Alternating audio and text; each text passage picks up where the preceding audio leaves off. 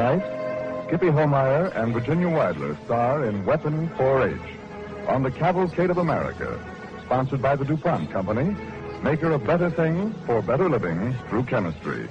Better things that include DuPont Zealand, durable water repellent, DuPont paints and varnishes. Among them, DuPont's new Speed Easy wall finish.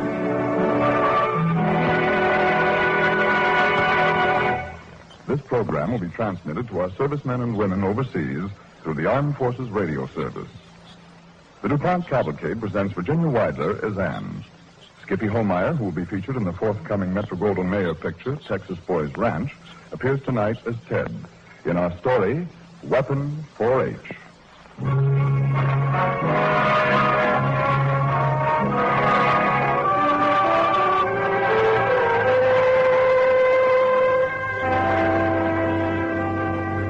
There are more than 6 million farms in America, and our story takes place on one of them. It's a good farm, not too big. Let's call it average. It's the Martin farm, run by Mr. Martin, with the help of his wife, his 17-year-old son Dave, and his 15-year-old daughter Anne. One day, not so long ago, Mr. Martin walked down the lane to his mailbox and brought back a letter. It's for you, Mother. For me? Who's it from, Paul? I don't know. It's from New York. I'll bet it's just a circular from one of the seed companies. Isn't it, Mom? Who's it from, Mom? Let your mother read it, Anne. Well, can you imagine? Who's the letter from, Ellie? It's from Emily Clark. Remember her? Who, Mom? Oh, you don't know her, Anne. But your father ought to remember. Emily Clark. You know, Paul. She used to live down near town on the Roper farm. Oh, yes. She married Arthur Hyde. So what does she want, Mom? Why's she writing to you? Well, she's been living in New York City ever since she left here, and she has a son. About your age, Anne. Her only child? Sounds that way. Let's see. She says his name is Ted, and he's been sick all winter, colds and all, and she remembered us and wondered if he could come here and stay with us for a visit. Get him fattened up, she says. Oh, gee. I don't know, Ellie. Seems to me we have all we can handle now without taking a boarder. Well, she says he could help us out, do chores around the farm. Well, if he'd really be able to help. Well, that's what she says. Well, we could sure use another pair of hands. The work never seems to get done since Joe went into the Navy. Oh, Ryder, he can come, Mom. It'll be fun. Anne, what do you say, Paul? If you're willing, I'll chance it. Oh, boy. What'll I tell Dave? And you might as well tell her to send him right away. The sooner he gets here, the quicker he gets to work.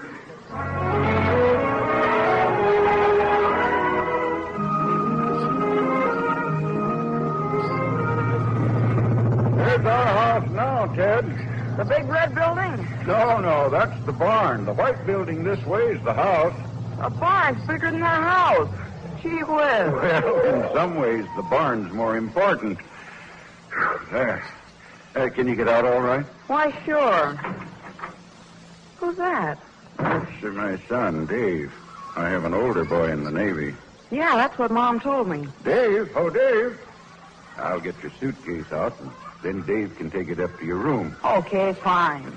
You calling me, Dad? Yes, this is Ted Hyde, son. I'm glad to meet you, Ted. Hiya. Will you take Ted's bag up to his room, Dave, and get him settled? Why, sure, Dad. I want to get back to the South Field. I've lost 2 hours from my plowing already going into town. All right.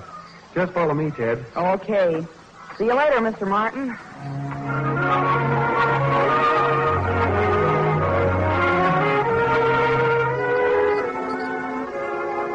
You want me to stick your shirts in this drawer, Ted? Sure, thanks. You got quite a view from this window. View? Oh, yeah. We'll have to buy you some overalls when we go to town. You'll need them. Suits me. Say, who's the slick chick out there? Chick? Where? Down in the garden. Oh, I bet one of those Rhode Island Reds has got out. Rhode Island Red? I'm talking about the blonde. Oh, that's my kid sister, Anne. No fooling. I didn't think they grew 'em that good looking out in the country. She'd even look good in New York. Yeah. Anne is about the prettiest girl in this county. Say, Ted, you can hang your other stuff in this closet if you want to. Fine, I'll hurry it up. What'll I do with the stuff that's in here? Oh, just shove it over and make room. Most of it's mine, but some of it's my brother Joe's. Oh. You sleep in this room, too? Yeah. I hope you can take it. Joe says I really snore. Snore? Yeah. He says his #1 post-war project is to build a new room for me. There isn't any other room? No. Oh, gee, I'm sorry. You don't like the idea of a roommate much, do you? Well, gee, it's just that I've always had a room of my own at home. Oh, you did, huh? Oh, I guess I'll get used to it. Oh, sure you will, in no time. Oh, what? You know, Joe wrote that it was hard for him to get used to sleeping with 50 guys. In the barn, so the cows will keep him company. That's an idea. Oh, but anyway, once you start working, you're going to be so tired night, you won't care where you sleep.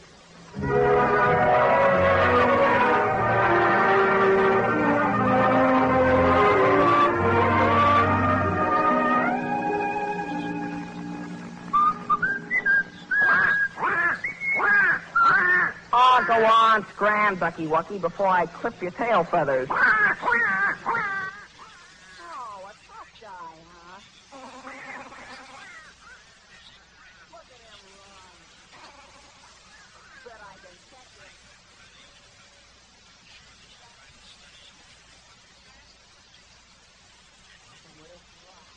I'll give you something to quack about. Bingo! Here's another little present. What are you trying to do? Oh, hello. I was just practicing my curve. Practicing? Sure, I was pitcher on my school baseball team. Wanted to see if I had the same touch with a rock. Well, did you find out? Yeah, didn't you see? I hit that duck twice. Bingo. Yes, I saw. Oh, by the way, I'm Ted Hyde. I'm from... Yeah, I know. You're from New York. And you're Ann. Your brother told me your name. Did he? Look, Ted, I guess it's because you didn't know any better. What is? What you were doing just now. See, all the animals supposed to be on the farm are valuable, and we don't want them to be hurt. Ducks are valuable?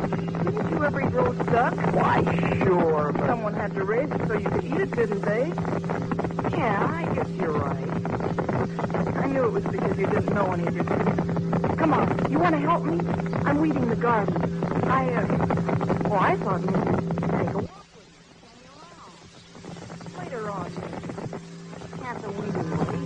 I'm afraid not. I'm behind now on my project. What project? My 4-H project. Dave and I both have big quotas to fill.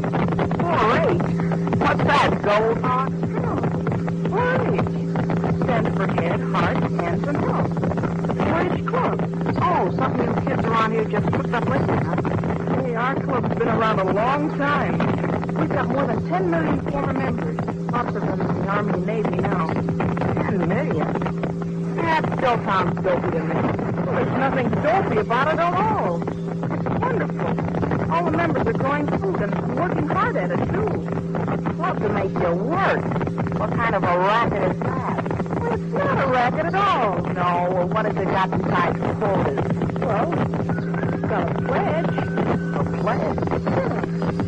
Pledge my head to clear and thank you, my heart to greater loyalty.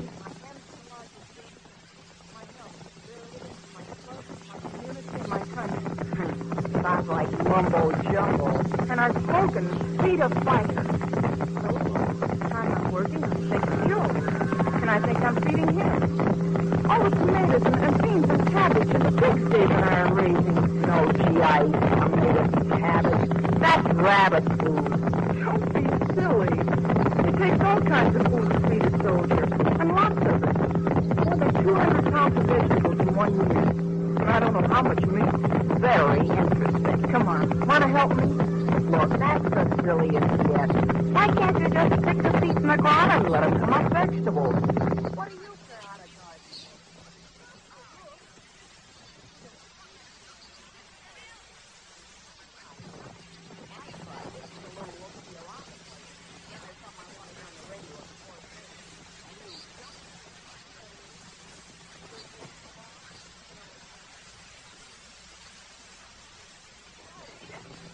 There's nothing good for supper, all this outdoors.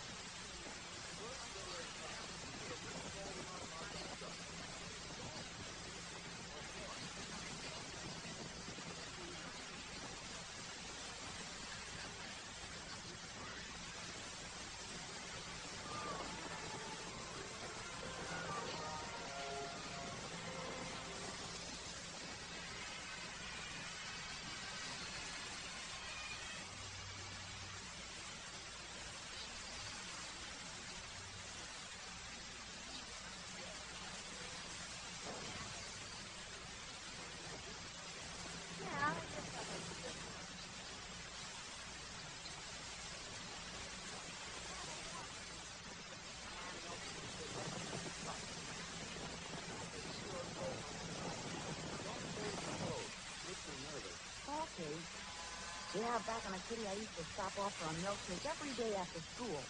Then maybe I'd have time to see a movie. Say, what do you do around here nights for fun? What do you mean? Well, I've been here nearly a week, and all I've seen you do is eat and go to bed. Don't you ever go to town? Sure, once in a while. There's not much gas for that now. Yeah, this gas shortage is a pain. So what brings you in town? Looks like an awful dead little bird to me. Oh, we go to the movies sometimes. And we have our club meetings. Club meetings? Sure, once a month. The 4-H club. Oh, that again. Don't you ever go to dances? I know you don't have any bands, but if you got records... Oh, sure we have dances. And sometimes, just for fun, we have square dances. Square dances? Oh, you're kidding me. Why would that be kidding you? Excuse me. Gotta get to Daphne. She's the last car this morning. I can't get over it. Square dances. Gee, you really live back in the dark ages. I'll bet you never even heard of jitterbugging. Listen, I've not only heard of jitterbugging, I've done it. But I personally don't like it. Can you manage that? When I tell the guys, they won't believe it. Well, you can tell them something else while you're at it. Yeah, what's that? You can tell them from me that I can get along all right without jitterbugging. Yeah? Yeah. A lot better than they would get along without the milk we send them for those milkshakes you were talking about. Well, gee, I don't know why you're sore, Dave. No, I don't either, but... Look, if you've got nothing to do but talk, save it for later. I'm busy.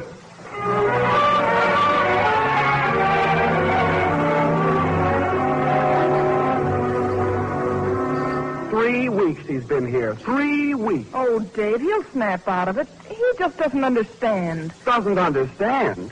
What's there to understand? He's eating our food, letting Mom wait on him hand and foot, and from the minute he got here, he hasn't lifted a finger. Well, he helped me with my algebra. Algebra. Do you know that he didn't even carry his own suitcase into the house when he came? He doesn't hang up his clothes. He doesn't help stack the dishes. He doesn't do a darn thing but make more work. You can't say anything to him, Dave. Yeah, and I know Mom and Dad are too polite to say anything. And you think he's cute looking. Well, I just don't think he's quite as bad as you say. Do you realize that we're behind in our club quotas? 10 cases of eggs and 120 bushels of vegetables by September. And we take time out to wait on that... Dave, please. He could at least feed the pigs. That doesn't take any brains. Pigs got brains, David. Yeah, and his feet. Staying up last night until after 11 to listen to some dance band. And keeping me awake, too. Well, I guess he likes music. All right, he likes it. But I know one thing. He's not going to our 4-H party. David, we can't leave him behind. Oh, can't we? I can. You can't because I've already asked him. Oh, Anne. Of course I did. I had to.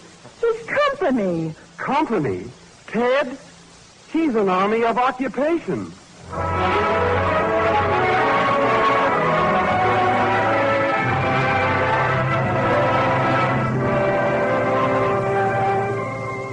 You're listening to Skippy Holmeyer as Ted and Virginia Weidler as Anne in Weapon 4-H on the Cavalcade of America, sponsored by the DuPont Company, maker of better things for better living through chemistry.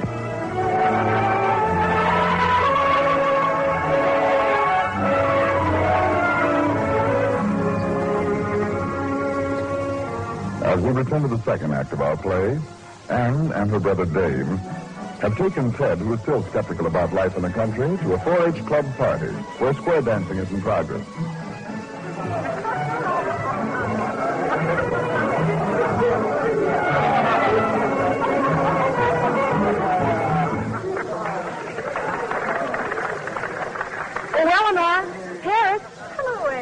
This is Ted Hyde, the boy from New York who's staying with us. Hello. Hiya. It's swell you could get to the party. I guess you don't see much of this kind of dancing in New York, do you? No, I certainly don't. Have you tried it yet? No? It's awful tame to me. Don't you ever have any jive around here? Oh, sure, but we like this, too. Wouldn't you like to learn the square dance? It's fun. Come on, we'll teach you. Teach? That shouldn't take any teaching. When they start again, you dance with me, Ted, okay? Well, what have I got to lose? Say, Ann, did you know we're going to increase our quotas? Increase them? Mm-hmm. Why, we can't. I couldn't raise another bean. Well, you're going to have to try. Seems to me you're awful dopey letting someone tell you how much you've got to work. We don't have to. We want to. Well, after seeing Dave and Ann slaving away, I wouldn't be caught dead in this 4-H club. Where does it get you anyway? Come on, Eleanor. See you later, Ann. Say, why is everyone so touchy around here? What did I say? Nothing, Ted. Harris didn't understand you. Here's your partner. That's number 2. Well, do you want to try to dance? Looks like a cinch to me. Sure, why not? Then come on. You hold my hand to start and do what the caller tells you. A director and everything. How can you miss? First step around and down the center. Teddy, that means down the center. Staying right with you, chick. All the way around and half the back. Change your partners and pull the jack. No, Ted. You changed partners. Didn't you hear? Change. Put down that guy's cadet. That's right, Ted, with her. Ted, not down the center. Oh, Ted, you're mixing everything up. Hold everything. Close the drain hole. What's the matter, Sonny? You need the compass? Don't go. Wait for me. Ann, wait a minute. Let me go, Dave. I think they were mean to Ted. I think, well, it's awfully unfair. You know it isn't, Ann. He needed a lesson. He's been suiting everything and everybody ever since he got here. That's true, but So let him go. Maybe in the morning he'll be a nicer kid to have around. Come on. Will you dance with your big brother?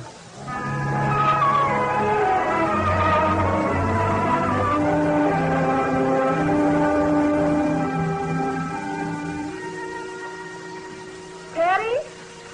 Teddy? Oh, there you are. I thought you'd be hiding up here in the loft. What do you want? Nothing. I just wanted to talk about last night. What's the matter, Ted? No, nothing. I'm sick of the country, that's all. I guess I just like the city. These kids around here, I'm sorry, Ted. I'm not, I'm glad. I'll even be glad to get back to school. I'll miss you, Ted. Oh, how can you? All I've done is... Really, I will miss you. I'll miss you too, I guess. Ted, let's not talk about it anymore today. Look, I'll take the afternoon off. I shouldn't, but... I know, your project. No, I'll take it off. And we'll get a fishing pole and go down to the creek. Yeah? There's a swell pool. Gee, will ya? Sure. Honest? I'll go to the house and get Mom to make some sandwiches. Then we can start right now. Oh, that'll be swell.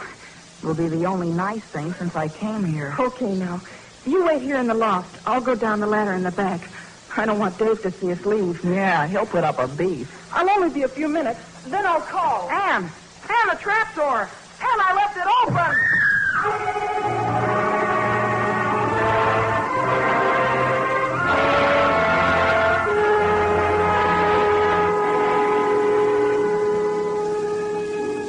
Doctor, is it bad? It's a sprained ankle. She'll be laid up for a few weeks. You sure fixed it, Ted, didn't you? I'm It sorry. wasn't his fault, Dave. I just didn't watch where I was going. Well, why should you? We always keep the trap door closed. Anyone with brains... This isn't doing your sister any good, Dave. Well, if that guy didn't think of just himself all the time. I'll leave you now, Ann. You take it easy. Remember, no work. All right, Doctor. Thank you. Bye, Doctor. So long, Doc. I think I'll go outside, too. Yes, I think that's a good idea. Don't pay any attention to him, Ted. I know it wasn't your fault. I wish I was sure of that.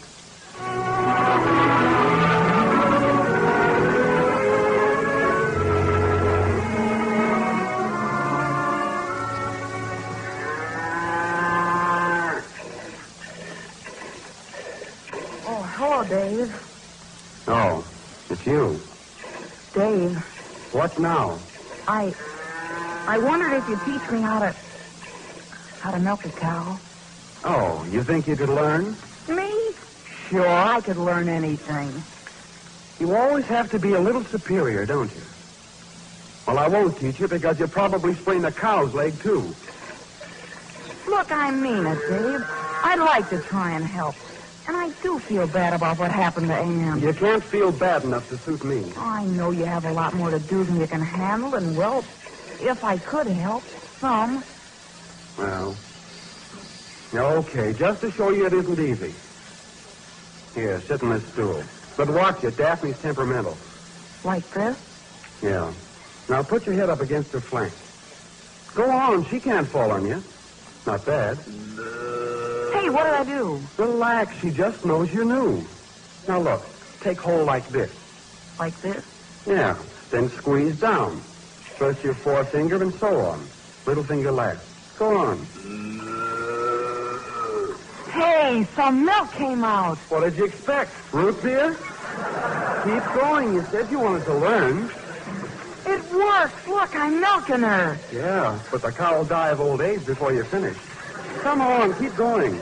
Hey, maybe I can be some help to you before I leave. You mean before I leave? I'm 18 next month, and you know what that means. The Army.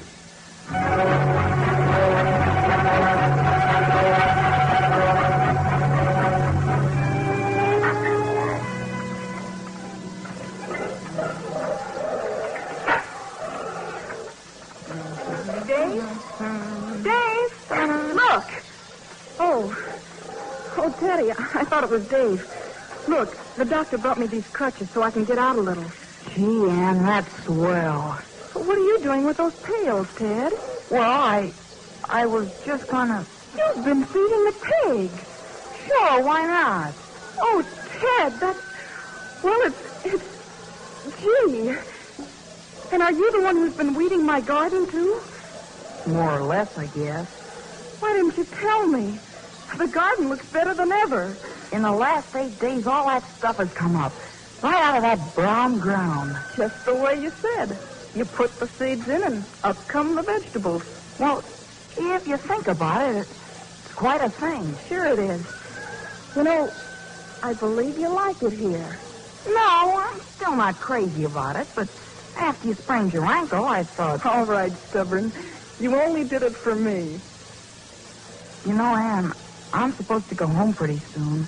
Yes, but I'll be up and around by then, and I can take over my own work. But Dave's almost 18, and maybe he'll be drafted. I know. Dad's worried about that. It's been bad enough with Joe gone. I could write to my mother, Ann. Write what? Well, she let me stay maybe all winter. Oh, Ted. If I could be of any use. Oh, of course you could be of use, but, well, you don't like it here, and... Well, it isn't so bad when you get used to it. What do you think? Oh, Dad'll be so glad. And Mom. But you... Well, it's this way, Ann. If Dave's in the war, well, I'll kind of have somebody in the war, too. A roommate. So then it'll be up to me to feed a fighter.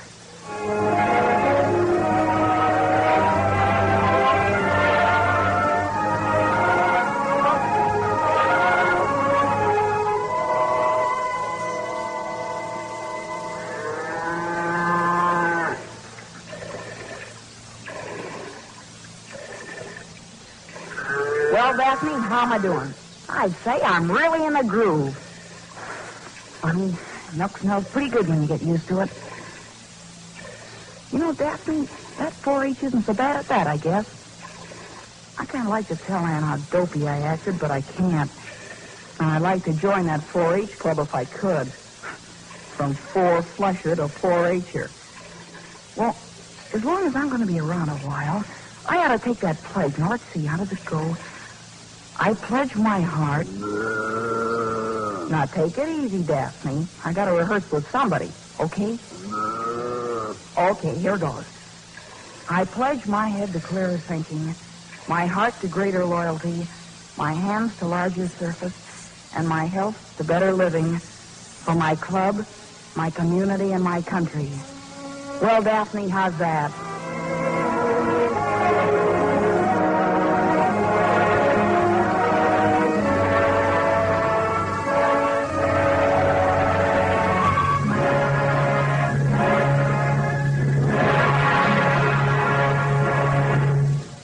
Thanks to you, Virginia Weidler and Skippy Holmeyer, and to all members of tonight's DuPont Cavalcade cast.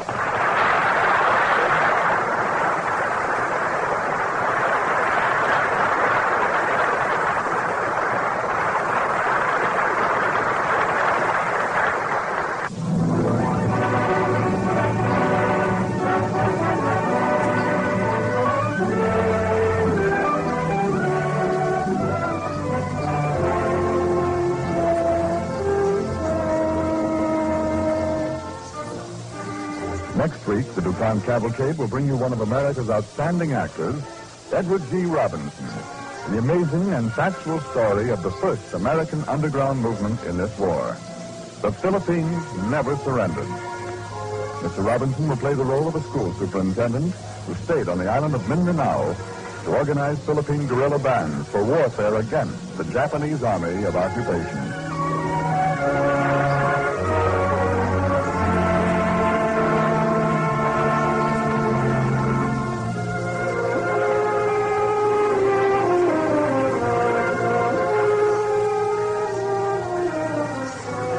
The music for tonight's DuPont Cavalcade was composed and conducted by Robert Armbruster.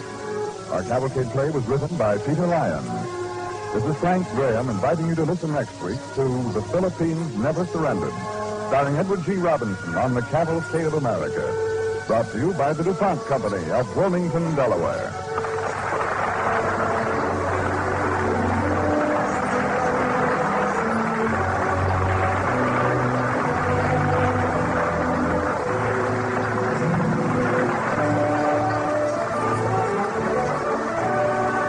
This is the National Broadcasting Company.